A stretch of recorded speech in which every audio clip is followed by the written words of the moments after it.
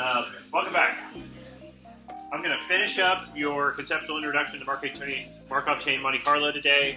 I'm going to look at a couple of examples of fitting models in Stan where the model is defined badly, and Stan gives us very clear indications of that, which, as I said last time, is one of the best features of Stan as a Markov chain package. When things go wrong, it is very obvious. This is indispensable. You want a good alarm. So I'm going to do a couple of examples of that.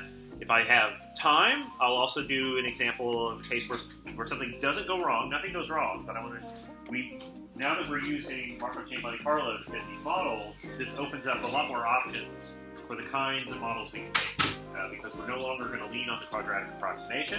This gives us some freedom to do other stuff, and I want to show you an example with choice of prior that we couldn't have done before. It gives us different kinds of shrinkage or regularization. And then I want to spend the rest of the time today talking about maximum entropy, which will be our conceptual introduction to next week when we start to generalize linear models. It'll be a set of principles that let us make intelligent choices there. So when I left you, we were going to start with an example of a wild chain. Here's the setup. Imagine two observations. There are two data points. They have values -1 and 1. That's the data, right? This is some anonymous outcome variable. And our goal is very simple. We'd like to estimate the mean and standard deviation of these data, right? The process generating these data. Let's stick with linear regression because that's all we have so far. And setting it up in map to Stan, first I just make the vector y of data, put the Stan model. What I want you to notice here is there's no priors, right? There are no priors in the model definition, and that means they're flat. They're this constant same value from -infinity to +infinity. That's what flat means. That's what it's meant with map. That's what it means in map to Stan as well. If you omit the priors, they are by implication completely flat. They're always there. If you don't tell it to do something else, they are by implication flat. So we're going to estimate alpha and sigma. No surprises here how to do it. We run it. I want you to look at the Précis output and ask yourself what has gone on in these numbers. This is completely predictable, or at least after I explain to you what's happened, you'll understand exactly. But clearly something's wrong, right? The data are -1 and 1. The mean is 0, right? You know the mean. So mu should be near 0. You could do this by your eyes, right? You don't need Bayesian updating to tell you that the mean of -1 and 1 is 0, right? So you could have done that ahead. Maybe you couldn't get the whole posterior distribution. That was the thing you get from this. But you should know where the posterior mean is. It should be near 0. It is not 4,584,496, right? Which is what this particular posterior mean is. And the standard deviation equally monstrous, right? And therefore, the highest posterior interval goes from -7 million. Is that what that is? -7 million to +7 million. So, or more than that, 70 million. Sorry. So something's wrong, right? You shouldn't publish these results. My advice. And unless it's an Elsevier journal, and then they deserve it. But sorry, some of you know my opinion about Elsevier as a publisher. But you notice you get also, if it weren't just that the marginal posterior description gives you a warning, the number of effective samples is only 18 here. We drew 10,000 samples. That's what 1E4 means. And only 18 effectively, so something's wrong. And R hat is 1.1 is substantially above 1. This is. That's a big deal. That's a big difference. It's not converging. What has gone wrong here? Let me show you what the trace plots look like for this model. And you should run this yourself. I mean, obviously, your trace plots won't be identical, but they'll look something like this. And there are two chains here, and one's plotted in blue, and the other is plotted in orange. They're not doing the same thing. In particular, one of these chains takes these wild tours out to very extreme numbers, far from 0. Look at the scale. Those are, -5 times 10 to the 8th, right? These are pretty far out. It's taking these really long jogs wandering around. That's for the mean, alpha up there. And then sigma down here, it can't go below 0, and that's what this baseline is. But it takes these occasional tours, long excursions up to really high values, right? This is 2 times 10 to the 11th. So that's where we're getting the 70 million confidence interval from. What is going on here? What's going on here is Stan is trying to do what you told it to do. You define the model, and in that model, there are flat priors, and there's not a lot of data, not a lot of information in the likelihood. Therefore, a lot of probability mass is way out at extreme values, because you start with this prior that says anything is possible, including infinity. That's what flat means. Flat is flat forever, and you can quote me on that. And so when the likelihood is not dominating, a Markov chain sampler has got to sample out there at those extreme values to do the mission that you have given it. Its mission is to show you the whole posterior distribution, and it's trying to do that, which means it has to take these occasional jogs out to extreme places. In this case, actually, there's a problem here is that this ends up being an improper posterior distribution because it doesn't integrate to a constant because of the flat priors. But it won't be hard to fix this. All you got to do is do a little bit of regularization. So let me try to summarize for you what's going on here. The problem is the flat priors. Flat is flat forever. There's not a lot of data, although you know where the mean is. As a consequence, most of the posterior probability is out in the extreme tails of the posterior distribution, and the Hamiltonian Monte Carlo system is cruising out there in this very flat space. The hockey puck keeps going, right? And or you think of in the King Monte example from Tuesday, the car just keeps driving. It doesn't reach a point where it needs to turn around yet because there's almost no curvature out there, and it's flat. And as I said, in this case, the prior is actually improper, which is something you don't always have to avoid, but it's a good thing to avoid that because it will sometimes lead to problems like this. This is easy to fix. Let's just add some weakly informative priors. And this is a case where I can show you how weak these are. I've been vaguely saying weak for a long time. Like, what does weak mean, Richard? Now we'll get weak is always relative to the likelihood. Now we've got a case here where the likelihood is extremely weak itself. There's only 2 data points, right? And I'm asking you to estimate the mean and standard deviation of the Gaussian process generating them. Let's start with the intercept centered on 1, which is the wrong answer. That's why I'm choosing it, right? Because the true mean is centered on 0 here from these data, with a standard deviation of 10. And then we're going to put a Cauchy, which is a weakly regularizing prior for a scale parameter like sigma, pushed up against 0, which is the minimum bound with a scale of 1. I'm going to show you in a couple of slides what those priors look like and show you what the posterior looks like in comparison to them. Before I do that, let me show you the code, exactly as you'd expect. Map to Stan model fitting looks right now exactly like map model fitting because we're fitting the same kinds of models. We're just conditioning through a different algorithm. Put those in. Remember, this is implicitly, that Cauchy distribution is implicitly a half Cauchy because sigma doesn't have any probability mass below 0. It's got to be positive. It's a scale parameter. Stan is smart enough to figure that out. When you do that, it'll truncate it. And now, look at these marginal posteriors. The posterior mean for alpha is close enough to 0, right? It's basically 0. It's a little bit above. That's actually just basically Monte Carlo error, maybe a little bit of drift from the prior, but almost none. And now the effective number of samples is high, and R hat is converged to 1. Sigma at a good value to posterior mean right around 2. Let's show you the trace plots. Left is bad. If your trace plots ever look like the left, you've got a problem, right? That is not what you want. Those 2 chains are not converging to the same part of probability space, right? Over here, the 2 chains are plotted in 2 colors, orange and blue, and they end up in the same stationary place. Right? That's what you want to see. Does that make sense? Right is good, left is bad. And no, sigma is taking these occasional jogs up, but now it's only going up to about 60, rarely, right? So I told you the tails on the Cauchy are thick, so there is some probability mass way out there, but very little. And these is King Monte's car taking the occasional excursion out to visit, someone who lives in the woods, and then they spend an uncomfortable week. The king and his entourage with somebody in the woods or something, and then they drive back to the city and they spend the rest of the time, hanging out with lobbyists and stuff. But so this is good. This is a good looking chain. This is what you want to see. It's doing the job right. And if we look at contrast the prior to the posterior. These are sort of plots. You know how to make these. You know how to plot density estimates for the posterior. You know how to sample from priors, too, because you know the prior, right? You defined it, so you can simulate from a prior directly as well. And in your homework for this week, I'm going to have you use SAN to simulate from priors without any likelihood in the model, so that you can do this for arbitrarily complicated priors, too.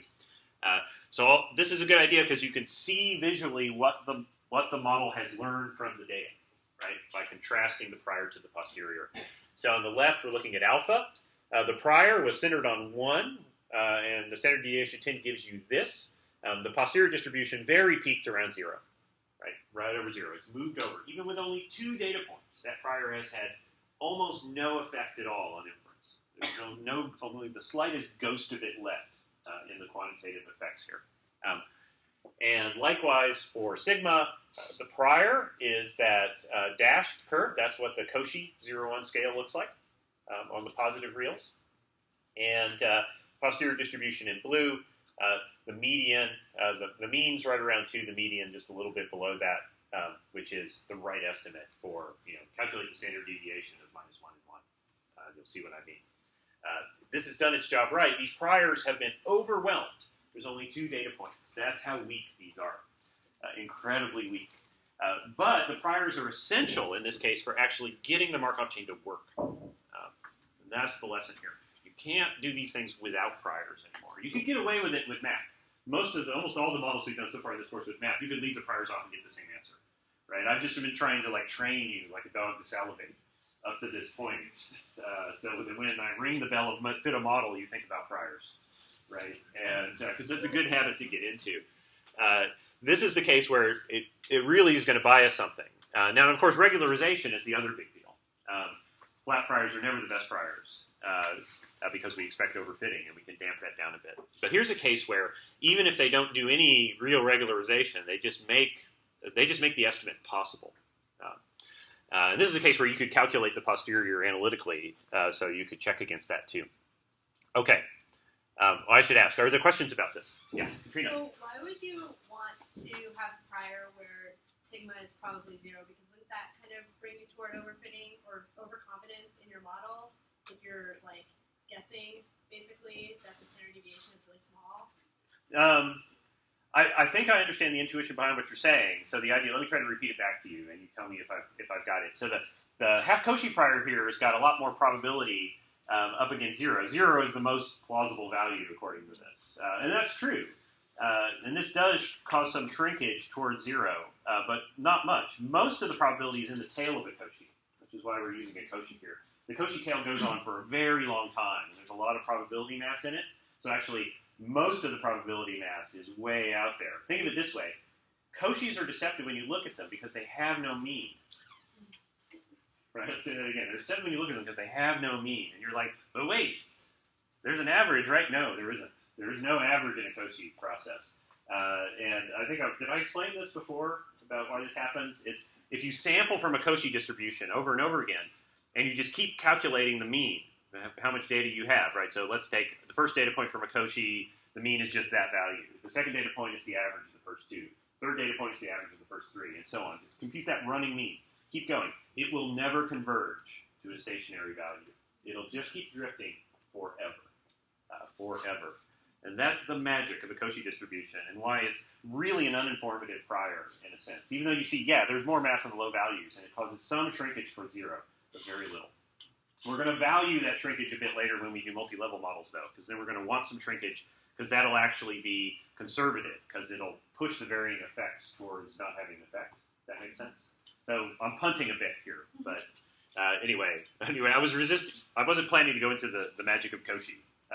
Same is true for the variance, right? It has no variance, and you're like, how can a distribution not have variance? Well, welcome to Bayes.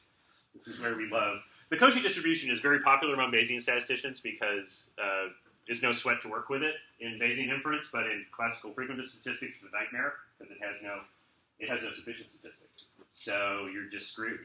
You can't do anything in classical framework.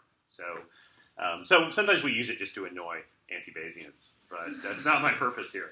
Actually, there's a big literature on in simulation tests. It has really good properties, both for model identification and regularization.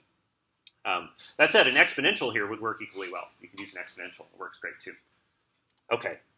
Are there other questions about this? No? Okay. Another example that's related. Let's look at a case where we deliberately make a model where there's an unidentified pair of parameters. So this is like the left leg, right leg thing, which you will reprise in your homework this week. And so we define a model up here where the mean of a normal distribution is a sum of two intercepts, alpha 1 and alpha 2. Since there are an infinite number of combinations of those two parameters which can make the same sum, you're going to get a long ridge. Those parameters are going to be highly correlated in the posterior. You're going to get a long ridge of plausible values, all of which kind of hug the sum that is the map estimate, right? You remember this from way back weeks ago, right? Before you got starved by the course in the meantime. But same idea. Put it in here. I'm going to put a weakly regularizing prior, the same Cauchy prior on sigma, but I'm going to leave priors off of the intercepts to prove the point about how hard it is to identify values. And why go through this example? You're thinking, I would never do this. You think you wouldn't. But I occasionally forget to do this. As your models get more complicated, you can make mistakes and slip up and do this without realizing it. It's pretty easy in complicated model structures to accidentally create situations where there are a sum of parameters that cannot be identified uniquely. And this will happen by accident. So you want to see what's going on. There are other cases where you just get strong correlations between them and you need some sort of regularization to help you get estimates and help the chain work. So I want to show you what this looks like when it goes awry. Again, the Précis output gives you good indication that something's up. Those means look weird, right? They're pretty big. They're pretty far from zero. And notice that they kind of sum to zero. Makes sense here because the data, it's the same data we had from before. Or rather, I've simulated it up there. 100 values with mean of 0 and standard deviation 1. So the posterior mean should be about 0. The sum of A1 and A2 here is about 0. That's what's going on, these massive standard deviations. This is the kind of symptom of unidentified parameters. One effective parameter, one effective sample, right? And R hat is 4, which is bad. So, I mean, I want you to worry about 1.1. Okay, so if it's at 4, yeah, again, don't publish this. Not even in an Elsevier journal. Sorry, Elsevier, but you deserve it. Okay. So, what's going on? Well, you might have a hint by now. This has to do with flat priors and having a lot of probability mass way out in the tails at implausible values. And, of course, this is a case where they're non-identified, and we've collapsed back to the non-Bayesian case where without any prior information, there are an infinite number of sums. But what happens with a Markov chain when you do this is you get random walks, basically, through the posterior distribution. Everything's so flat that the calculations break down. So, and what I want to show you, you're looking at the trace plot, and there's two chains here in different colors. They're just doing kind of Brownian motion, definitely not converging, right? This is why R hat is 4. Because R hat is about them collapsing to the same stationary spot in the probability space. Sigma mixes well only during adaptation, right? So sometimes this will happen. And then, boom, as soon as you get out of that, it collapses too, because now it's dependent upon the nonsense that's happening on the other parameters, right? Because it's the joint probability that matters. So it messes up every parameter in this case. That won't always be true. Sometimes some of your traces are fine when others are broken, but still you shouldn't trust things like that. So this is another bad chain. Now here's the thing I've been cautioning before. If you use bugs and jags, you can have perfectly good chains that still look like this. And that's one of the reasons I don't like to use those packages so much anymore. I mean, sometimes I have to because there are models you can fit in those you can't fit in Stan. The reason is because Gibbs sampling and Metropolis Hastings can devolve to look kind of like a random walk, even when it's behaving well. So you don't get this alarm like you do here. Hamiltonian Monte Carlo should not look like this when it's working. This is an alarm bell. So if you are MCMC GLMM, if anybody here has used that package in R, it's a great package, but it uses a combination of Gibbs sampling and slice sampling and some other samplers. And even when they're working fine, they can look like Brownian motion like this. And you're going to have to take like 500,000 samples and thin to every 50th. And someone here has done this madness. Yeah, maybe. And you've had colleagues that have. That's one of the reasons. It's a great package, but it doesn't have these alarms like this. When Hamiltonian Monte Carlo does this, it's broken. Something's wrong, and you need to fix it up. And usually, putting a little bit more information in the priors is enough. Sometimes you really have to fix the model otherwise. So here, you can get this to behave reasonably well. The best thing, of course, is, and what you really should do, is remove one of these parameters. Right? Let's get that out of the way first. Don't run this model. That's my advice. But even if you do, or you feel like you have to, and there are model types where there are unidentifiable combinations, prior information helps you identify things. Strictly speaking, in Bayesian inference, everything is identifiable because you can have prior information on the distribution of one of these parameters versus the other. And in this case, we'll just give them the same weakly regularizing priors, run it again. Now it's much better. Standard deviations are smaller. They still sum to 0. But now the chain converges. You get a bunch of effective samples. So it's reliable inference. R hats converge to 1. And the trace plots look great, right? One thing you'll notice when you start playing with these yourself, and I encourage you, is to go in, all this code's in the chapter too. Run the bad version of this and the good version of this. The bad version runs slow too, and a lot slower than the good version. That's one of the symptoms of when you've done something wrong with Stan, is it really chugs when you have flat priors. It has to chug a lot. It's running a lot of Monty's car flying out to infinity. Those simulations take a while. And so one of the symptoms that something's wrong is it goes really slow. It seems abnormally slow. The caveat here is that Stan is slowest during adaptation because it's trying a bunch of experiments.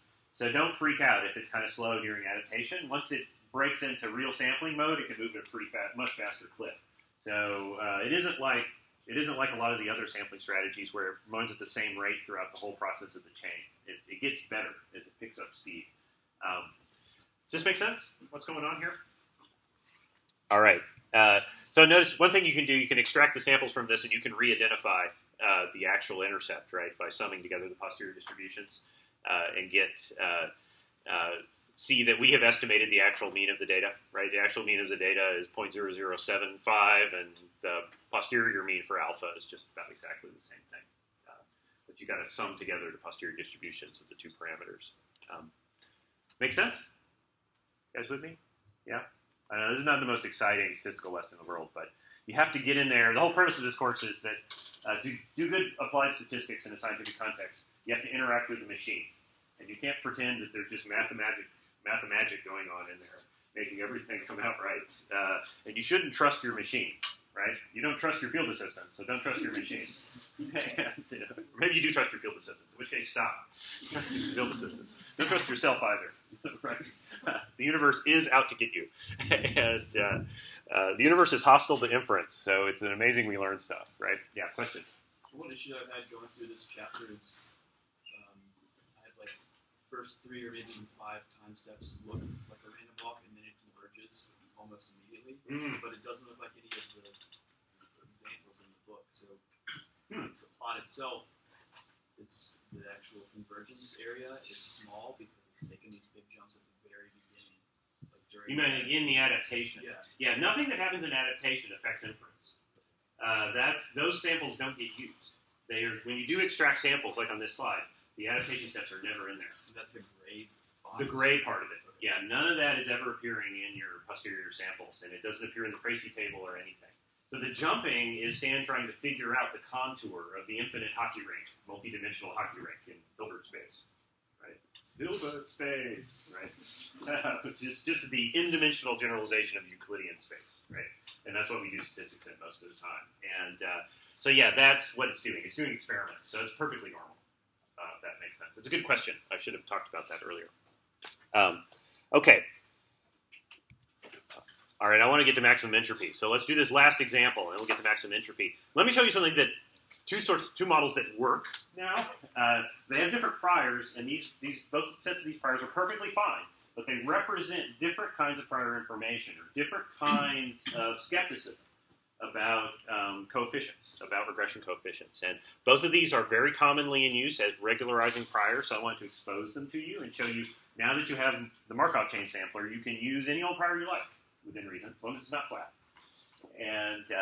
And sometimes you'll want to. So I'm going to do this example in the context of the old Foxes data. You remember the Foxes, Urban Foxes, right? Good band name, yeah?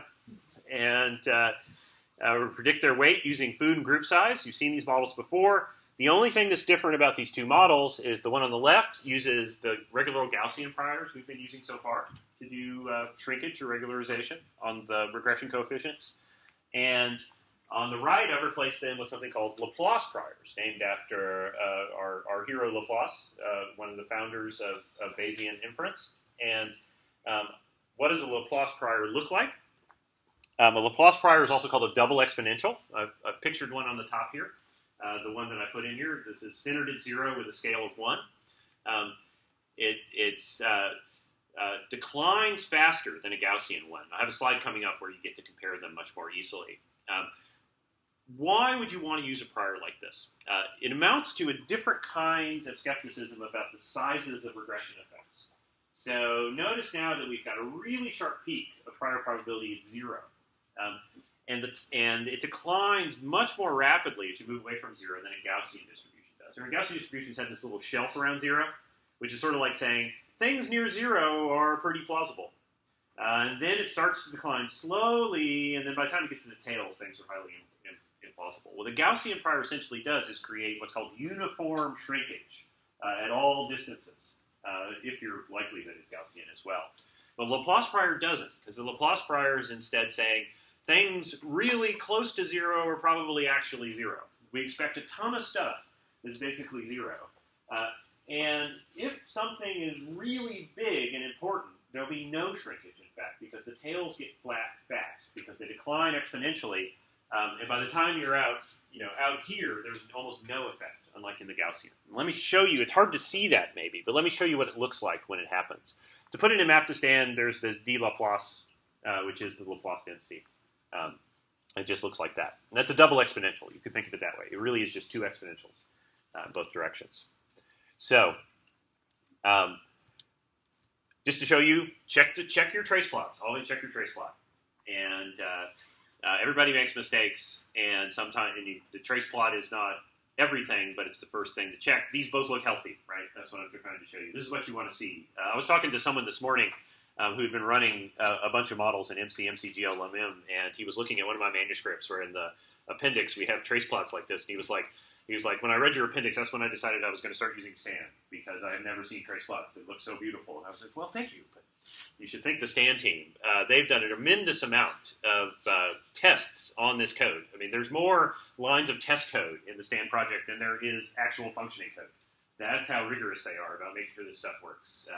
Really important stuff, really reliable software. And you get beautiful Hamiltonian traces like this, which, yeah, you have to be a nerd like me to see the aesthetics in these things, maybe. But just like you get warm fuzzies from this. Nice stationary trace plots like that. Okay. So let me show you what happens. So again, it's the Fox's data, the Gaussian prior model on the top. On the bottom, we're only looking at the beta coefficient for the food, the average food available, predicting the Fox's weight. The priors are shown with the thin lines. So at the top, we've got that ye olde Gaussian prior, right, centered on 0. It's at the same scale as this Laplace prior. And the posterior distribution is shown in blue. And you may remember that you got a regression coefficient right around 2, right? And it's been shrunk a little bit from that because of the action of the prior, in a little bit. Now, I've drawn this red line to help you compare the locations of the two posterior distributions. The Laplace prior, you saw it before. It looks like that. It's like the tent, right? There's a tent pole right in the middle, and it's just drooping down. And notice that the posterior distribution has a higher posterior mean when you use the Laplace prior. And the reason is there was less regularization, because this is a pretty big effect, and it's further out in the tail of the Laplace prior than it is in the Gaussian prior. The Gaussian prior has sucked it in, and the Gaussian prior will suck things in no matter how far out they are, actually. It can suck them in. The Laplace prior leaves big, powerful effects alone. But when you get close to 0, that's what I'm going to show you next, it doesn't leave them alone, and this relationship switches. So the lesson here is going to be, before I show you the contrast, Gaussian priors regularize things at all sizes. When effects are big, Gaussian priors are more conservative than Laplace priors are. Because Laplace priors, if something's really powerful, it leaves it out there. But the opposite happens when the effect is weak. When the beta coefficient is estimated near 0, then the Laplace prior is more conservative. Well, let me show you what happens with that. We'll put it up here. all I've done here is I've randomly sampled half the Fox data, so now we have less power and the likelihood gets flatter. Now watch what happens. We get more information from the prior. Now the relationship switches. Now the posterior median for the Laplace model is to the left of the red line, right? The estimate has gone down, of course, because there's less information in the likelihood, so the priors have had more influence. But now this Laplace prior creates a posterior distribution, which I think you'll agree with me is not Gaussian. Right? It's pretty pleasingly non-Gaussian, which is what you can get now with the Markov chain sampling. And it sucked it over so that the posterior median is almost exactly 0. And this is, people use, especially in machine learning, use Laplace priors for this reason. The idea is you have this prior knowledge to expect or only care about big effects. If you only care about predictors that are strongly associated with the outcome, Laplace priors are a great way to find them. Because if anything everything is weakly associated with the outcome, always, in every data set, right? Nothing has a beta coefficient of exactly 0. Even if it's in truth that, simulate some data, you'll never get it to be exactly 0. There's always an association. The Laplace prior says things close to 0 are probably actually 0. And it tends to suck them right up to it. So regularization is strong for small effects and very weak for big effects. So you don't have to understand all the details of this, but I wanted to expose you to it at some point. This also has an effect on, let's reprise the effective number of parameters in these models and think about how that matters here too. So map to stan will also calculate WAIC by default for you when these things come out. And so we can look at P sub D, the effective, that should be P sub WAIC. Anyway, it's the effective number of parameters for each model. Here's the story I want to tell. We're going to start by going down this table and look at the effective number of parameters and then what happens in WAIC at the end. Laplace priors are more flexible as long as the effects are big, right? Unless the likelihood is near 0. The consequence of this is that the P, the effective number of parameters, is typically greater when you use Laplace priors than when you use Gaussian priors, right? And we see that in the first two models we fit with all the data. About 3 parameters, a little more than 3 effective parameters, which I think is the actual number, maybe. No, it's less than that, right? Because we've done some regularization.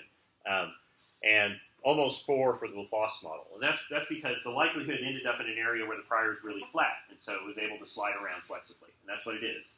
You get more variation in the posterior distribution out there, less regularization. The model is more flexible. It can encode the sample better with the Laplace priors. But when we use only half the data, now Laplace is aggressively regularizing because the effect gets close to 0. And now that's the bottom 2 models I'm showing here. Now they have effectively the same flexibility, the same number of effective parameters. So the effective number of parameters is a function both of the data and the model, right, and all the interaction of them, because it's measuring, as I joked before, the squishiness of the posterior distribution. It's a measure, a theoretically principled measure of the overfitting risk that arises from the flexibility in the model to fit the sample. And there can be complex interactions like this. And I wanted to show you an example like this so that, well, I'm being honest with you. This is how it is. This is the reality of model fitting. So Laplace fits the sample better for when we use all the data because it's more flexible.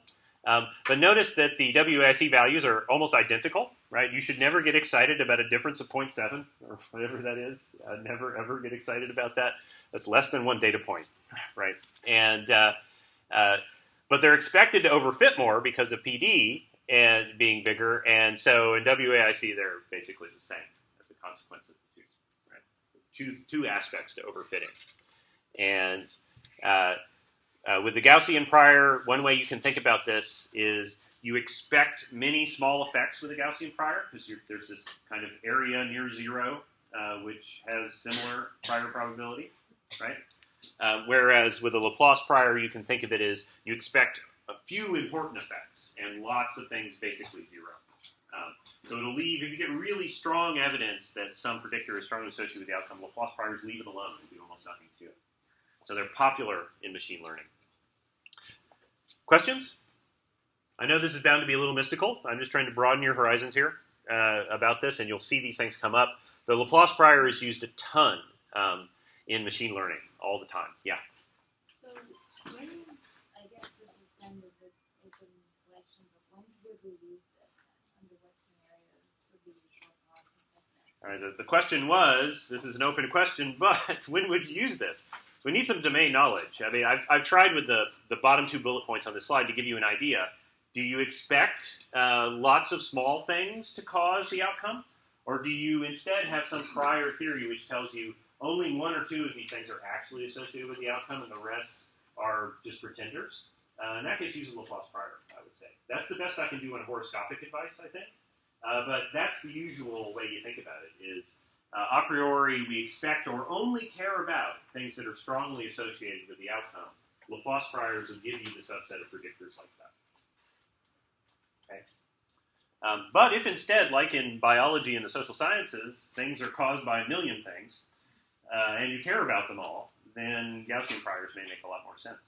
But it depends. I mean, all models are false, so discovering the truth should probably not be our mission here, right? It's a question of pragmatically what you're going to do with the model once you get it. If you're looking for the most important thing, Laplace priors could make sense even if the background theory says lots of things matter.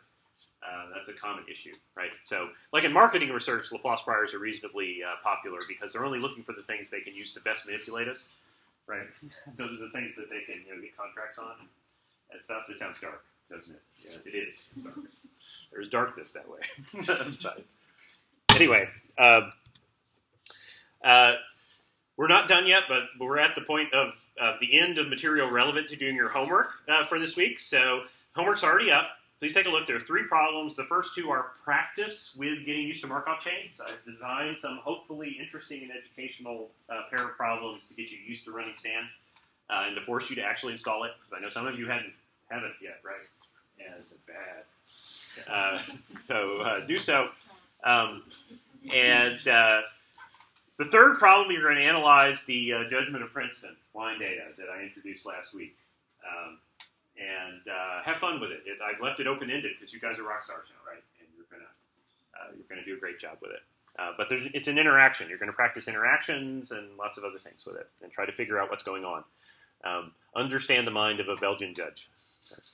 That's your goal. Can we get New Jersey wine? That's a good question. Does anybody know if we can get New Jersey wine in California? It seems like I could be fired for even uttering that sentence.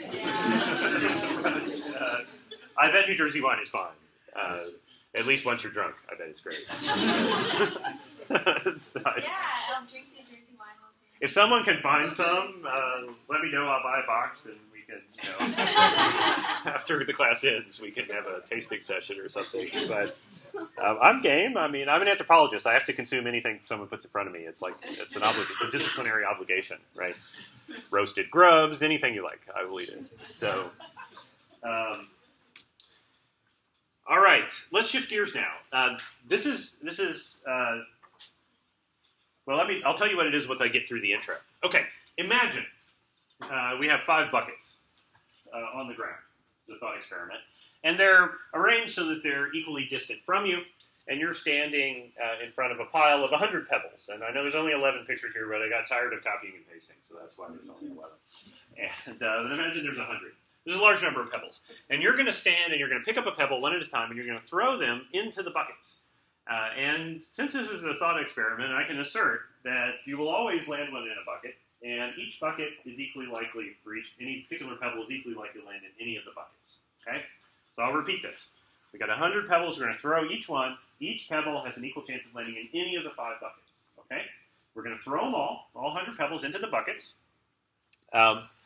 Right? Throw them all in there. And what could happen? Well, there could be a bunch of distributions of pebbles across buckets, right? So we're going to count them up. Lots of things could happen. There are extreme cases. We could get all 100 buckets in the same, all 100 pebbles in the same bucket, right? Unlikely, but it could happen, yeah?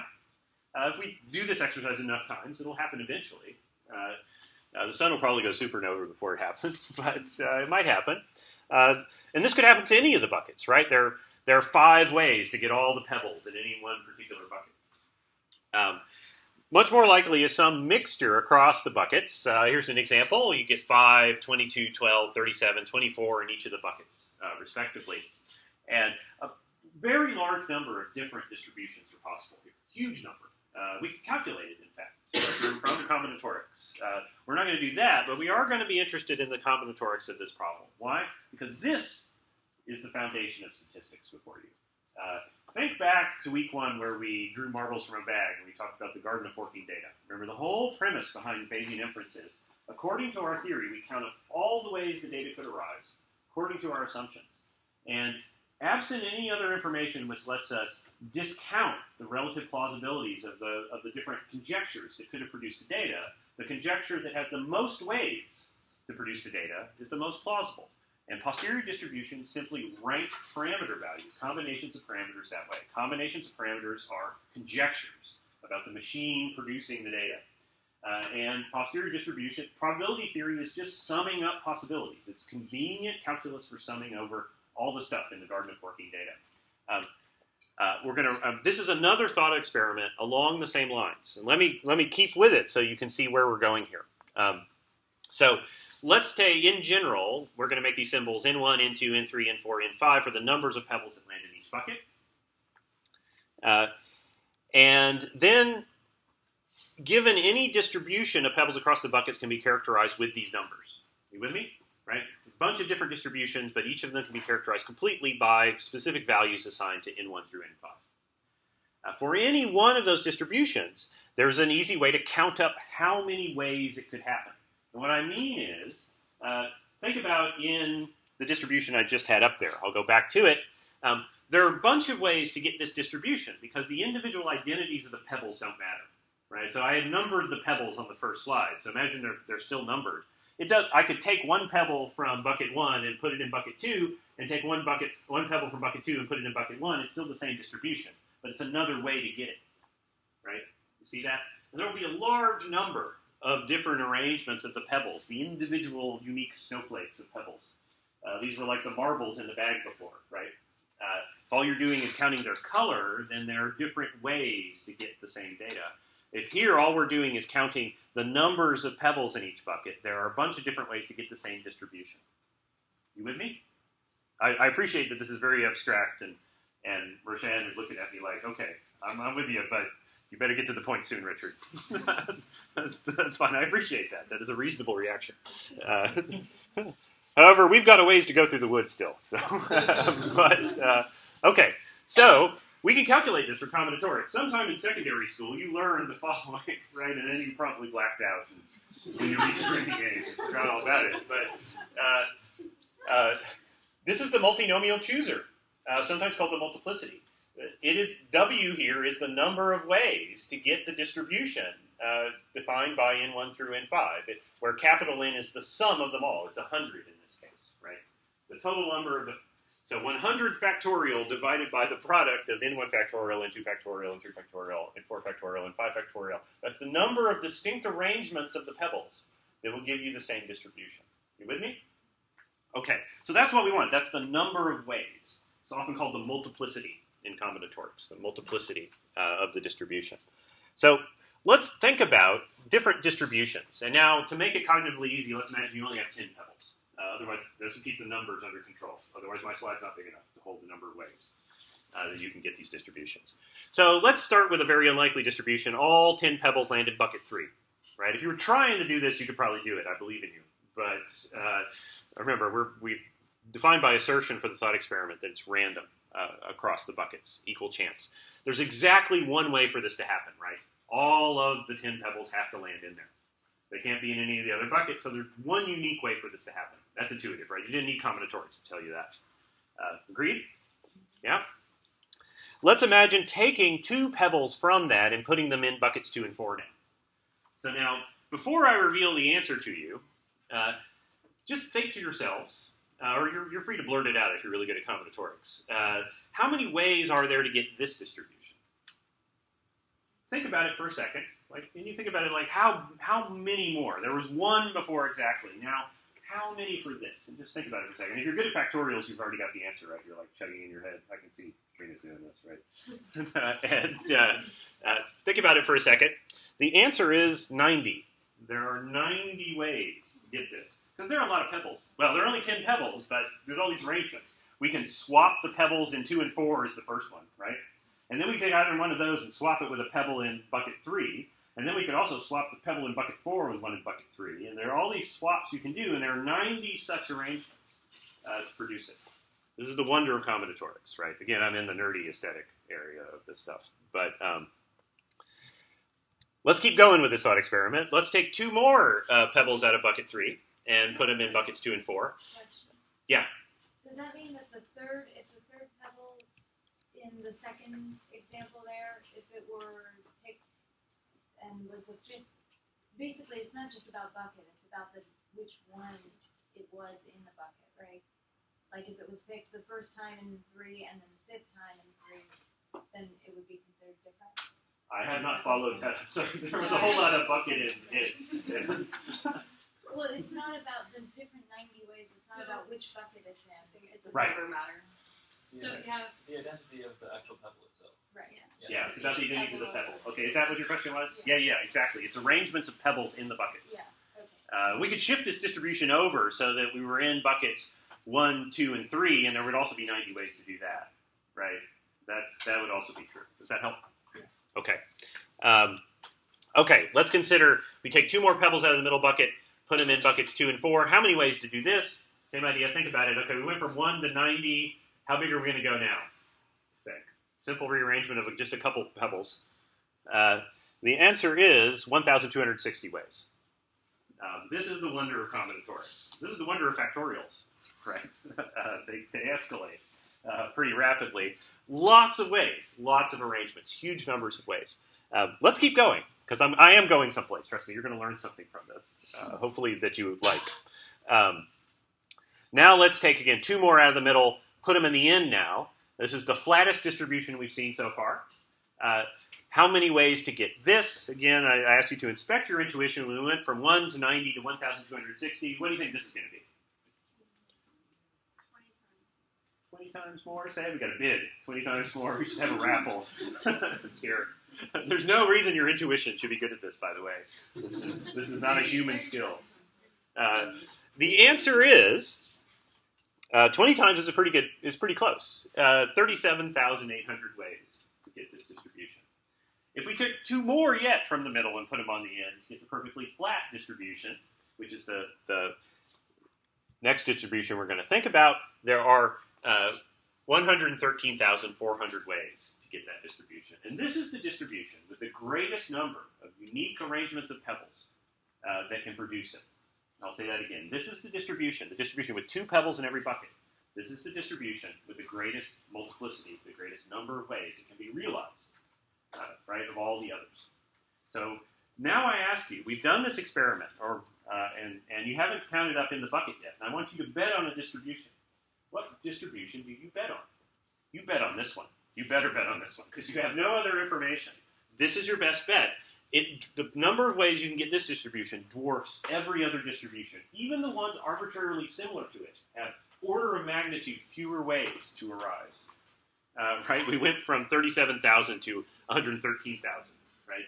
And as the number of pebbles goes up, the distances between these distributions gets bigger and bigger as well. By the time you're up to 100, I first did these calculations for 100, and I was like, oh my god, these numbers are too big to think about, right? And I wanted to do this kind of like guessing game too, so you're still within the realm of numbers you're comfortable with, right? And it escalates, and then because of the combinatorics. So again, absent any other information, Tez has just thrown 1,000 pebbles into buckets, and he's very skilled at this. And then I ask you guys to bet, given no other information, what distribution do you think has arisen? Bet on the one that can arise the most number of ways. Now, here's the interesting thing about this, though. All of these distributions, all of the unique distributions defined by the independent arrangements of pebbles, are equally likely. I'll say that again. Every distribution defined by a unique arrangement of the individual identified pebbles is equally likely, because every pebble is independent of every other pebble. There's a bunch of distributions that can arise from this random throwing process. But some of them, the little microstates, that is the arrangements of the pebbles, make the same macrostate, that is distribution. And some of those macrostates, distributions, have many, many more ways to arise than others. And those are the ones we bet on in probability theory. And that's the whole essence of probability theory. It really is that stupid. It really is. And it's also that awesome. We use this is defined, given the information you have available, you define how the tossing works, right? And given that, you count up all the ways particular things, macro states of the system could arise, and the ones that could arise, the most unique arrangements of the particles in the system are the ones we bet on. This is also how thermodynamics works in physics. It's exactly the same idea. There are a huge, uncountably large number of ways that the velocities of individual molecules in a gas can be arranged.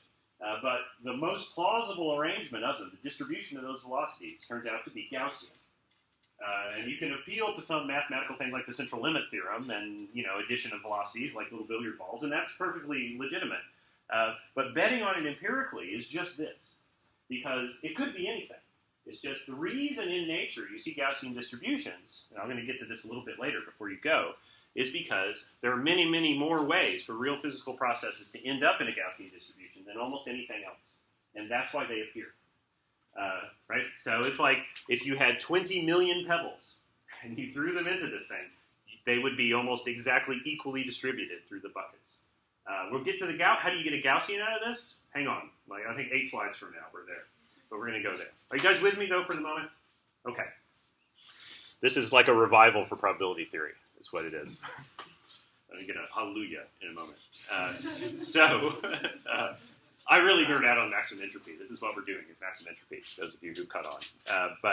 Okay. So now here's the trick with W. W, we define it from combinatorics. It's the number of distinct ways you can get any arrangement of the individual pebbles in the system.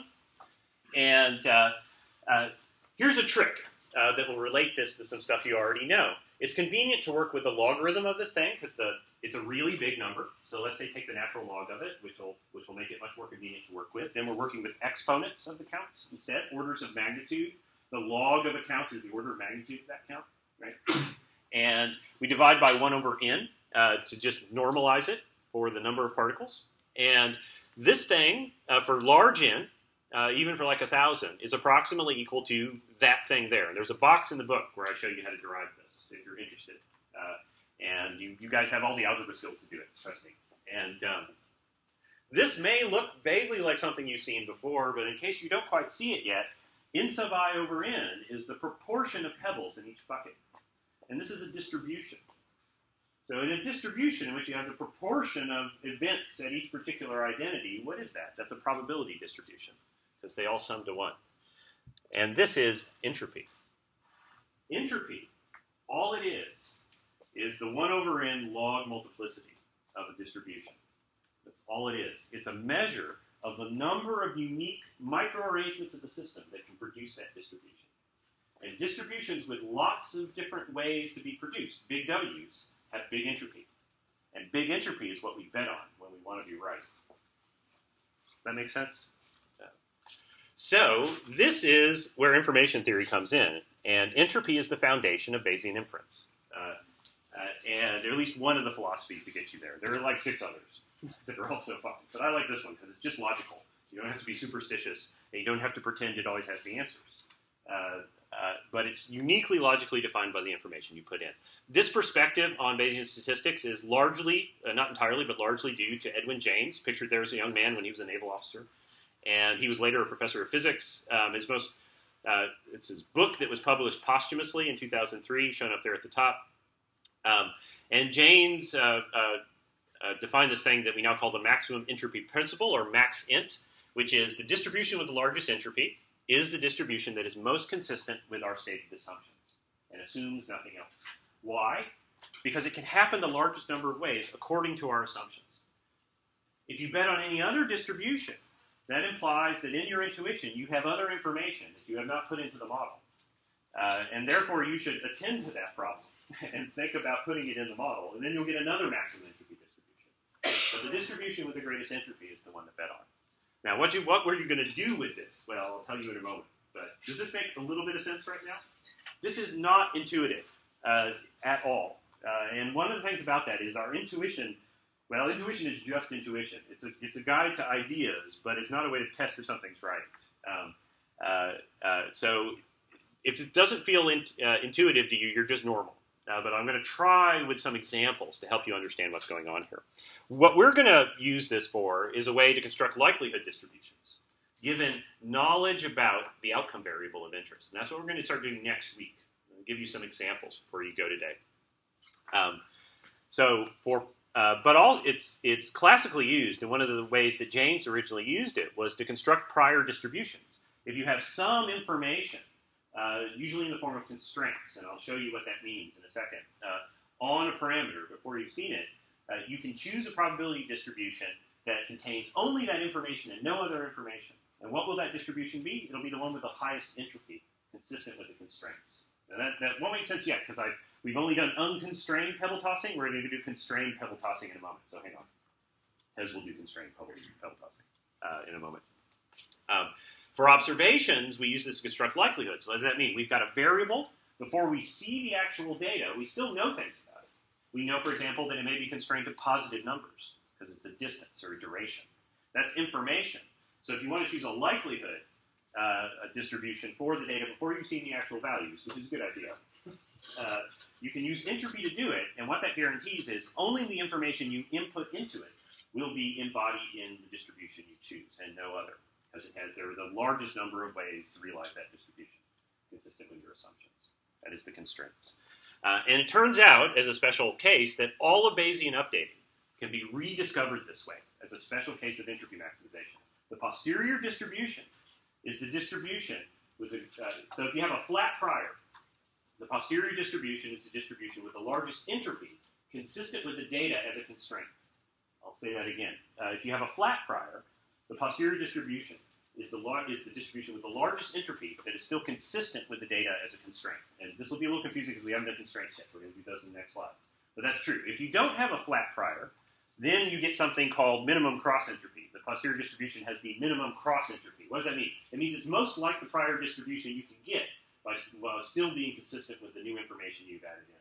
And that's what Bayesian updating does, because it's just counting, just like this. It's counting pebbles, little imaginary quanta of probability, of possibility, ways that you can draw marbles from a bag. And that's the unglamorous, as I say, basis of probability theory. It's just this, counting up stuff.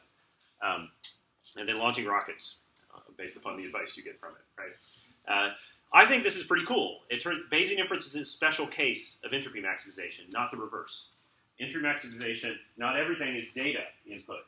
You can have constraints on moments of distributions, and that's information. So maximum entropy, or more broadly, minimum cross entropy, is a much larger domain of inference, of logical inference. Bayesian updating is just a special case where you're attending to posterior distributions.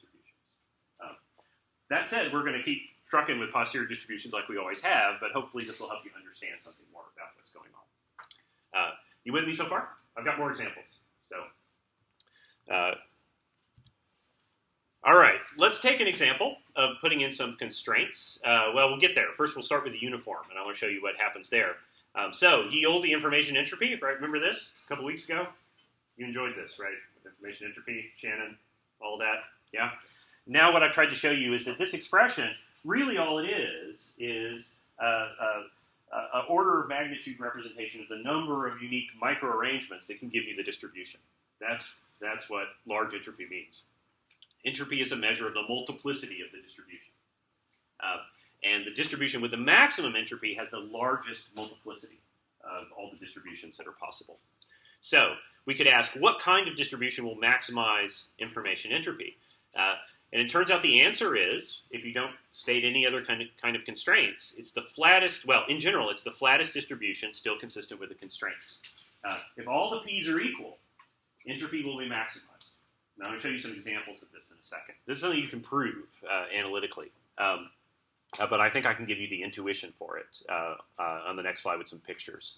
And the reason is because that distribution can happen the most ways. So think about the buckets and the pebbles again. As they got more and more even, the multiplicity went up. There's more and more microarrangements of pebbles that will produce the same distribution across buckets. So and then as soon as you're perfectly even, if you started stacking up pebbles on the end, the entropy would start going down again.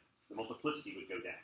Now I need buckets. I'm like painting. Those of you watching at home, I'm doing buckets in the air here. But does that make sense, what I'm saying? So the flat distribution has highest entropy always.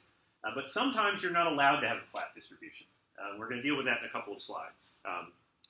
But what if you do? Well, for example, the easiest case to think about is a case where the only constraint is that you're in an interval. So say all we know about some variable is that it must be constrained between some values A, which is its minimum, and B, its maximum. And this defines what's called the uniform distribution, which you've been using as priors for sigma for a long time now.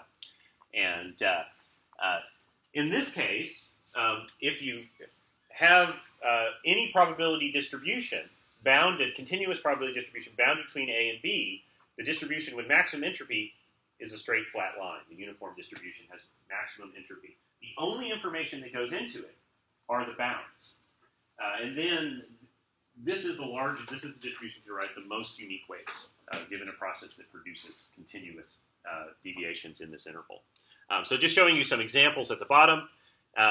This diagonal one has an entropy of minus 0.19. Entropies can be negative, by the way, for continuous distributions. It's something we haven't dealt with before, but that's fine. No big deal. Bigger is still better, right? And the flat one has an entropy of 0, and this curved one here has a negative entropy as well. You can't get better than 0 in this interval. You just can't. I encourage you to try it home. Keep trying for a while. It won't work. What if, and I think this is intuitive, right? I haven't given you any information by which to tell you that it's skewed or where the mean is. You don't know anything about that. So if you bet on it having any of that information in it, you're cheating. You've added information to the analysis. If you want to be consistent only with the stated constraints and only that and add nothing else, entropy demands that you choose the flat distribution because it has highest entropy, the largest number of ways to do it. It's the only distribution perfectly consistent with the constraints you stated at the start. Now, you may look at this and say, I don't really think it's uniform, though. Well, that means you know something more. Now you want to add a constraint. So let's do that next. Let's add constraints to the distribution. So again, think about our pebbles. Again, same sort of situation. But now let's put the buckets back down at the bottom. And let's imagine we have a lot more buckets. Say like, how many of this is like 17 buckets here?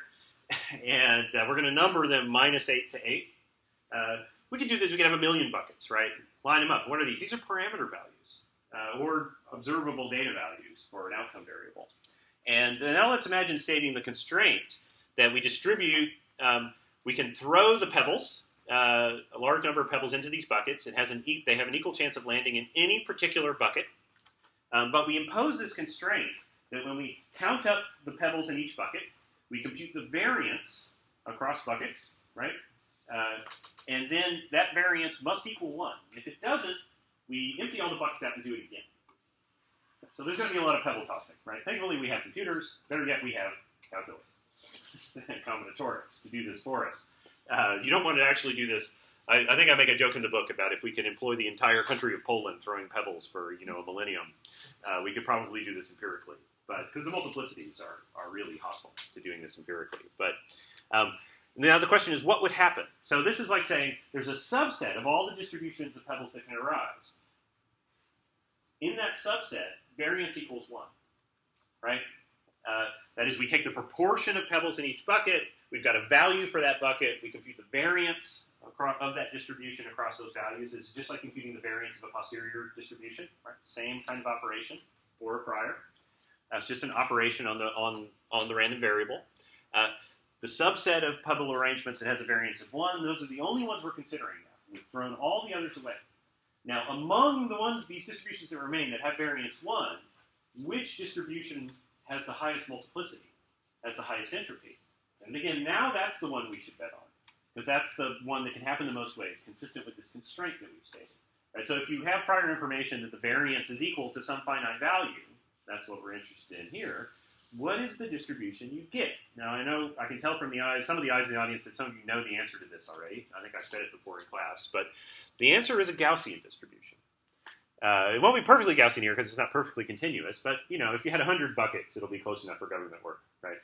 And nature is quantized anyway. Real numbers are an illusion of mathematics.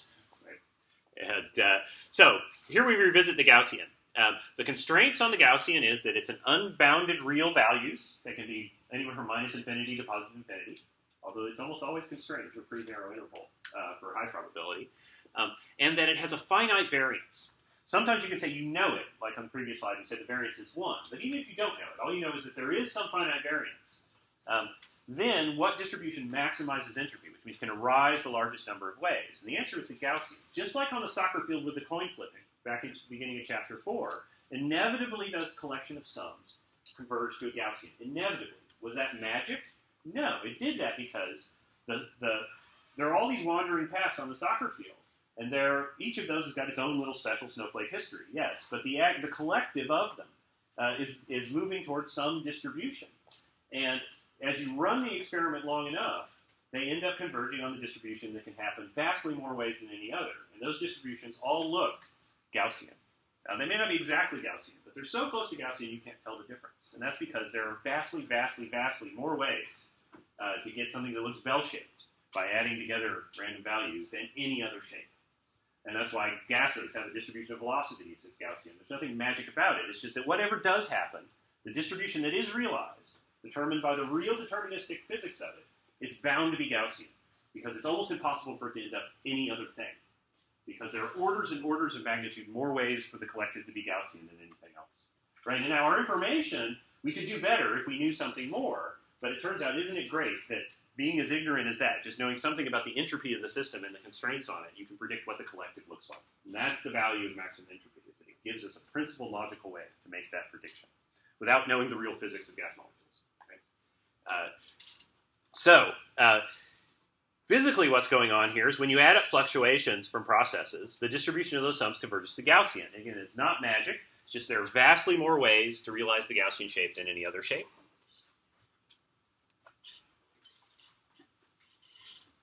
And the Gaussian turns out to be, as you might suspect from this fact, the flattest distribution possible with the given variance. You can't squish it or stretch it or anything in any other way and increase the entropy. You just can't do it. And maintain the same variance, right? Among all continuous probability distributions with a given same variance, you can't change the shape from a Gaussian and increase the entropy. And it's because of this physical fact that there are just many, many more micro-arrangements of the coin flips and the paths of the people on the soccer field that'll make a bell curve than anything else. So what I've showed you in the upper right, and I give you the expressions to generate this in the book, the Gaussian distribution is shown in blue there, right? There's a bell curve in there. And then the other three distributions in black that I've shown are what are called generalized Gaussian distributions. They have different exponents and normalizing constants that stretch them. So you can get something that looks like a Laplace distribution, right? That really peaked one. That's one extreme. All the way down to this thing that's really flat in the middle. I don't know what we call this, like a bundt cake pan, something. If anybody bakes anymore? I don't know. People just buy things from the freezer section, right? But it kind of looks like a bundt cake to me, a bundt cake pan. But all of these distributions have the same variance. They do. But the flattest one, the one that distributes the probability most evenly across all of the possible parameter values and still has that variance, is the blue one, the Gaussian. And that's why it has maximum entropy. Is that a little bit intuitive? It might be hard to see because, again, there's nothing actually intuitive about combinatorics, right? Unless you're Paul Erdős or something like that. But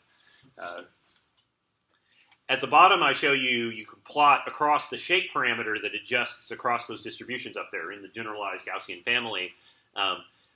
When it's 2, you're at the quadratic shape, which is the Gaussian. Remember the square in the Gaussian density function? And then I'm plotting on the vertical the entropy of the distribution with the given. All of these have exactly the same variance. As you adjust the shape of it, entropy is maximized at exactly the Gaussian distribution, as I said. And what's the significance of that? Well, it just says this is the largest number of ways, given a set of assumptions, that distribution has the largest number of ways it can arise. How many more? Vastly, vastly more. Remember how fast multiplicities went up? The reason gas molecules always arrange their velocities in a Gaussian distribution is because the multiplicity for that is vastly, vastly bigger. Not a little bit bigger. Vastly, vastly bigger than every other collective shape. That's what's incredible about it. James called this the entropy concentration theorem. And it's really amazing how fast the combinatorics go up for large numbers of, say, gas molecules or coin flips or things like that. But there's no magic involved at all. It's just multiplicities. Okay, let's do another example. I have just enough time to do this before you guys go. Let's think about the binomial distribution again, which we're going to start working with in earnest next week. We're going to start doing logistic regression for reals, and you're going to love it, because then we can get beyond Gaussian land and have some fun. So let's reconsider the binomial distribution now.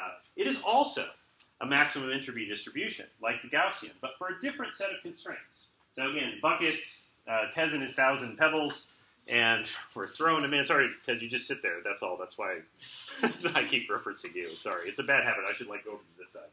But you're fine with it? Okay. Sorry. And the constraints, now you're encouraging it. All right. No. So we throw pebbles in there. I should use Paul because I'm paying him, so he can't resist. But we're throwing pebbles in the buckets. Again, we're going to reject some distributions depending upon the constraints we impose. The constraints on the binomial are that there are only binary outcomes are observable, and what we can observe are sums of binary outcomes. That's all we can observe, like numbers of blue marbles out of the bag. It's a binomial process. So if we've got any kind of process where only binary outcomes are possible, and the expected value across trials is the same. Another way to think about that is the probability of a 1 or a 0 is constant. Whatever it is, as long as it's constant across trials, then it turns out the distribution that maximizes entropy is the binomial. It doesn't have to be the right distribution, but if those are the only things you know about the outcome variable, which often is true, then the only logically consistent choice for a likelihood function, well, I'll reprise this on Tuesday next week, is the binomial. Any other choice of likelihood function implies other constraints that you haven't noticed, right? And they will affect inference, but you don't know what they are. So this is also a way to police your assumptions. It's a great thing to do. What's nice about this is that this recovers all of the most commonly used likelihood distributions in statistics. It's just a different way to justify them. Usually they're justified because someone told you so, right? Why do you use a binomial distribution with logistic regression? Because that's what it is. Because I told you so, right? I'm trying to do better than that. I'm trying to say it's principled on logic.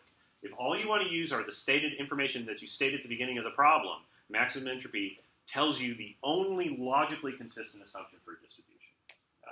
You may not like it once you realize what it is, but that means you knew something else and you hadn't realized it, right? So let me give you some examples of the binomial. I've got just enough time to do this justice, I think.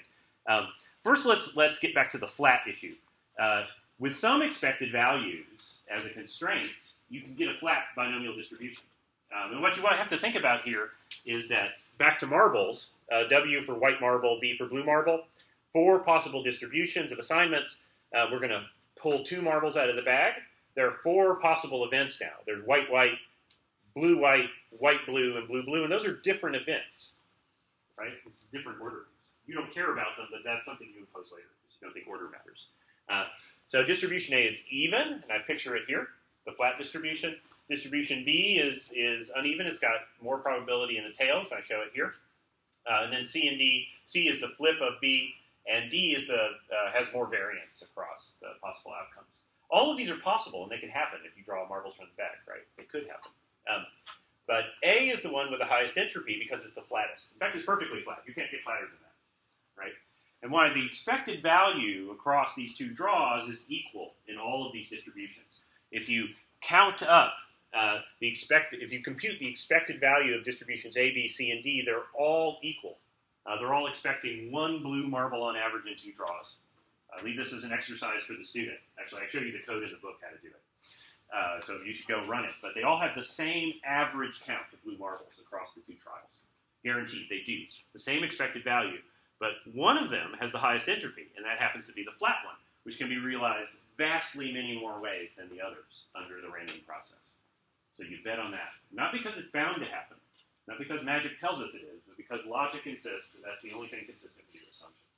Or it's the thing most consistent with your assumptions. Make some sense? It's not guaranteed to work, right? Let's look at something a little bit more interesting before I let you go.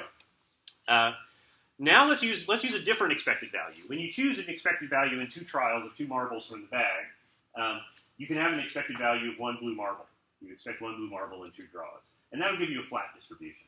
But what if we choose something other than even? 1 means even, right? The probability of a blue marble is a half when the expected value is 1. Well, imagine the probability of blue marble was something else, like say 0.7. Say there were more blue marbles. And someone had told you this. This was your prior information from the factory. 70% of the marbles are blue. Okay, now the expected value is 1.4. This is a constraint, and we can solve for the maximum entropy distribution given that constraint, expected value 1.4. I'm leaving aside a lot of the math here because usually these processes involve using something called the Lagrangian to solve for a distribution that maximizes a function. Some of you have had a couple of advanced calculus courses. You remember variational analysis, where you solve for functions that maximize a function. Right? Instead of solving for, you're used to using calculus to solve for values of a particular variable that maximize a function. Well, you can also solve for distributions that maximize a function. That sounds fun, right? Remember, the turtle's all the way down. And it's great fun. And lots of important problems in biology are variational analysis problems like that. Maximum entropy is a problem like that because you're solving for the distribution that maximizes the entropy function. And there is a way to do that, and it usually involves something called the Lagrangian. But we're not going to do that. And there are boxes in the chapter where I give you another route to justifying these, proving these are maximum entropy distributions. So if you're interested in that, go ahead and take a look at them. But you're an honest human being if you don't care and you want to leave that aside. But so let me show you kind of in the informal way what happens now. We can what I've done here, and I give you all the code to do this in the book, we can simulate a very large number. I think I did 100,000 or something, distributions over 2 draws of marbles that have expected value 1.4. That's the only constraint. Binary outcomes, 2 trials, expected value 1.4. I've simulated a bunch of them. Reject all the ones that don't have expected value 1.4. You get a huge number of them. And I'm showing now what the plot in the lower left is the density of those distributions across their entropy. For each of those realized distributions consistent with the constraints, we can compute its entropy. And then I want to show you 4 examples from that. So the first one, A, which has the highest entropy that was observed, is actually exactly the binomial distribution you would calculate from the binomial likelihood function with expected value 1.4. That is, if you plug in p.7 in 2 trials, you get that distribution. And that distribution has the biggest entropy of all the random ones that have been simulated here. Why? Because the binomial is the maximum entropy distribution for this. And there's a box that proves this in the book. Here are some examples of others, just for your curiosity. As we descend in entropy, going down this curve, notice there are lots of distributions really similar to it, too, that have high entropy. This is part of what we call entropy concentration.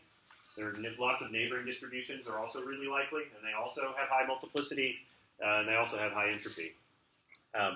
B looks like this. It's less even, is what I want you to see. As we descend in entropy, the distributions get less even.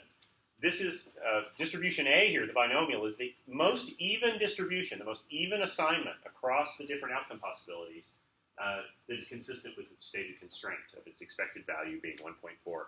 C is even yet less, although this one, they get increasingly more beautiful, though, as they get uneven, right? I kind of think they're nice as we descend in entropy, but unfortunately they're unlikely.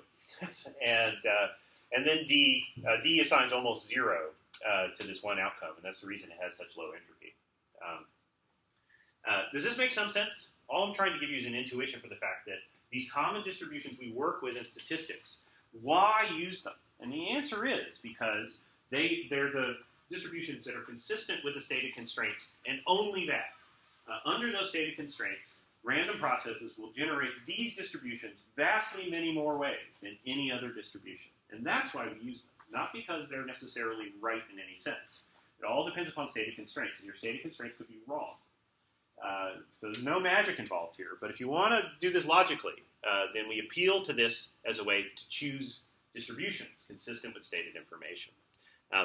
And when you come back next week, we're going to use this to justify generalized linear models, which will let us connect our linear model, right? Remember our geocentric model of how things are associated with an outcome, to some other kind of variable which has constraints like discrete outcomes, can't be below 0.